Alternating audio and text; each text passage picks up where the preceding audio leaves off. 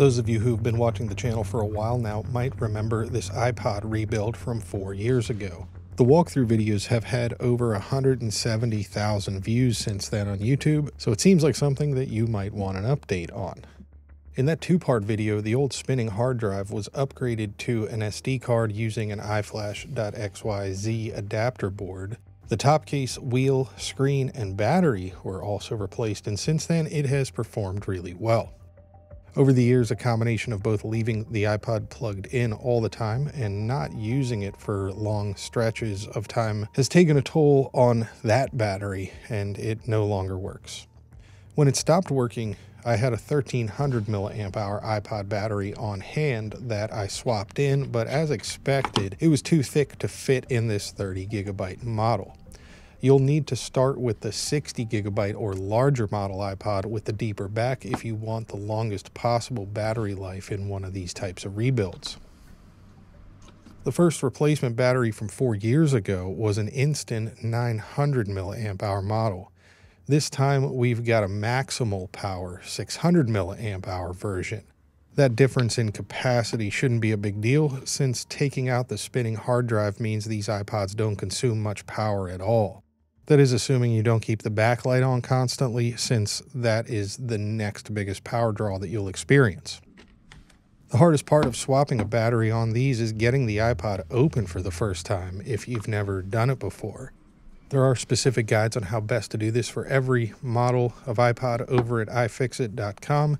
You should look there to make sure you're doing it right for whatever type of iPod you might have. Most replacement batteries like the one I'm using come with the basic tools you'll need to get the job done. If you have a pair of precision tweezers to use as well, that can be helpful, but it's certainly not required.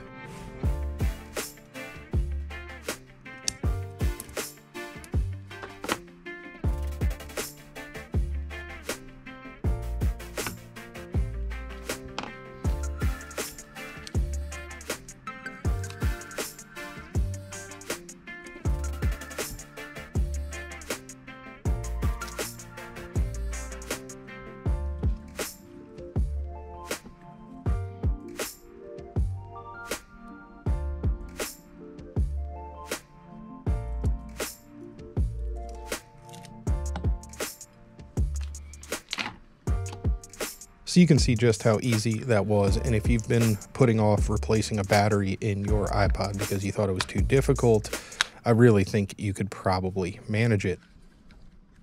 A lot of folks have since shared their success stories in the comments of those two videos, but there were also a lot of questions, so let's take a look at a few of those now.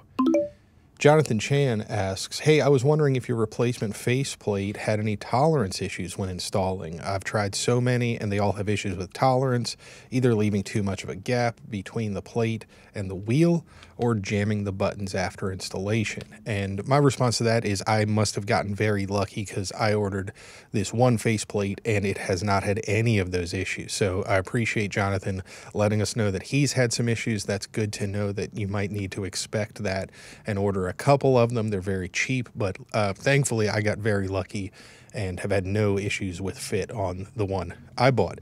It doesn't feel quite as robust and as solid or high quality as the original one from Apple, of course, but it does function just fine. Albert Bell asks, "My 5th generation on-off switch is not working. Can these be repaired, exchanged with a new one?" And the answer is absolutely. I'll link below the iFixit page, and they sell the parts. It's a headphone jack and hold switch replacement is what you're looking for there. And they say it's a moderately difficult repair. It takes 20 to 40 minutes depending on your experience, and they sell everything you'll need. And this video is not affiliated with iFixit at all in any way, but that is the best place to find the resources and the walkthrough guide on how to do that. So good luck, and hope you get that working again. One of the most popular questions came in from a lot of people, but this one here from Giannis: "Why not install Rockbox?" And honestly, the answer to that is I like the original Apple UI. I remember it fondly, and I have no need or interest in sideloading other operating systems onto this iPod. It's certainly an interesting project, and it's a great tool if you do need the functionality that it provides beyond the original iPod. But for casual use, I think Apple really knocked it out of the park on this back in the day.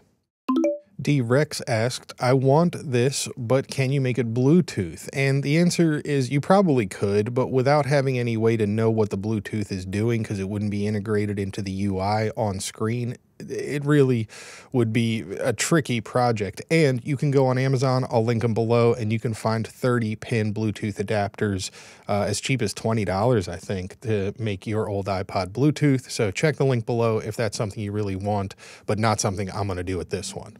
Ajuk1 asks, why not use a Wi-Fi SD card, but doesn't say what he would want to use that for. And just looking online, there's some folks that want to be able to like upload MP3s from their phone, and then other folks talking about using it to access the internet. So without knowing what your plan would be, all I can tell you is that I have no use for that. I've got no problem plugging this into a computer to put files onto it whenever I need, and I'm not sure how a Wi-Fi SD card would actually integrate with the operating system. So again, we'd be back to a Rockbox situation. But if you could expand on that at all, anybody that might have ideas on what they would do with a Wi-Fi SD card in an iFlash adapter in an iPod like this, let me know. I'd be interested to hear what you would think that would be good for. And finally, by far the most popular question is like this one here from Burroughs Lamar, and that's questions along the lines of, can I send mine in for you to do this? What would you charge to upgrade mine? And I've always had to answer those questions with no thank you. I do not receive that. Just really not something I want to get involved with other people. The idea of these videos is to encourage you to try to learn a skill and affect some interesting but easy repairs or modifications, not for me to set up a business doing this kind of stuff for other folks. There are probably people out there online, I'm not sure currently if there's somebody on Etsy or somewhere else doing this kind of work, and I'm sure it'd be a nice little business for somebody if they were willing to deal with the logistics and the headaches of people's data on these old drives and transferring iTunes libraries and all this other stuff that I just could not possibly want to be involved in any less. So after 4 years, I can pretty confidently say that I am happy that I spent the time and the money fixing this iPod up. It's genuinely fun to still use it. It's almost a novelty in 2022, it feels, to have a device that's dedicated to doing just one task and doing it really well. And I think for playing music, for some people, that's a device you'd be willing to carry. I remember the days of carrying Walkman and Discman before the iPod was ever a thing, and it kind of brings a little bit of that back. I can tell you the amount of full albums I listen to using this iPod is remarkably higher than what I listen to on any of my smart devices, because there's just endless possibilities to search and shuffle and find different things on those devices. And it really is special to put on a set of good headphones or plug into some good speakers and listen to an album all the way through on a device like this. Kind of feels the same as picking up an instrument and having it kind of dictate what you want to play. It's that same kind of feeling. It changes how I listen to music anyway, and I think that's worth it. So thanks for watching. I'll see you next time.